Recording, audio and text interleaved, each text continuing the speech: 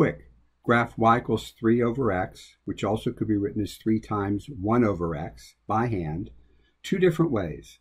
This is part of the family of functions series. You will need graph paper, or you can download this PDF and print it. Press pause as needed anytime.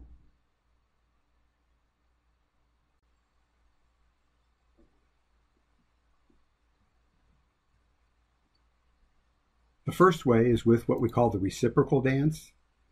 So we're going to identify the center point, which is normally the origin, and it remains at the origin at this one because the times 3 has no effect on that.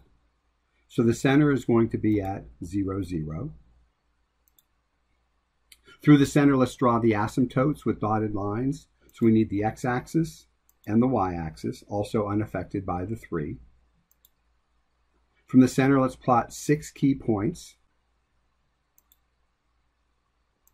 So normally we'd go right 1, up 1, but we go right 1, up 3 because of the factor of 3.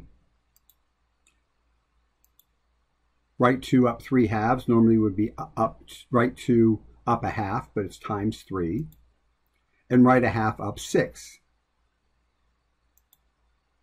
Left 1, down 3.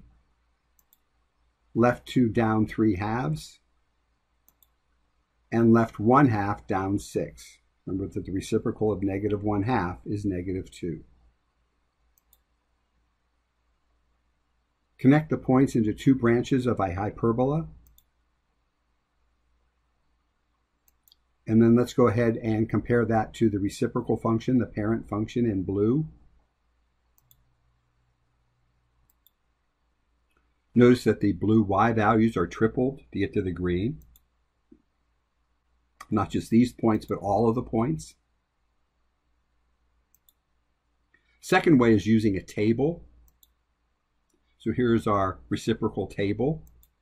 And we're going to multiply each of those y coordinates by 3 because of that coefficient there.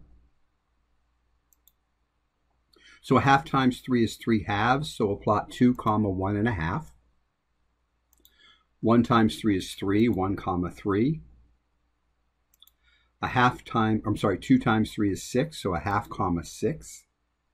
And then going to the negative side, negative 2 times 3 is negative 6, so negative 1 half, negative 6.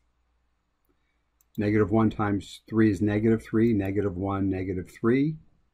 And then finally, negative 2, negative 1.5.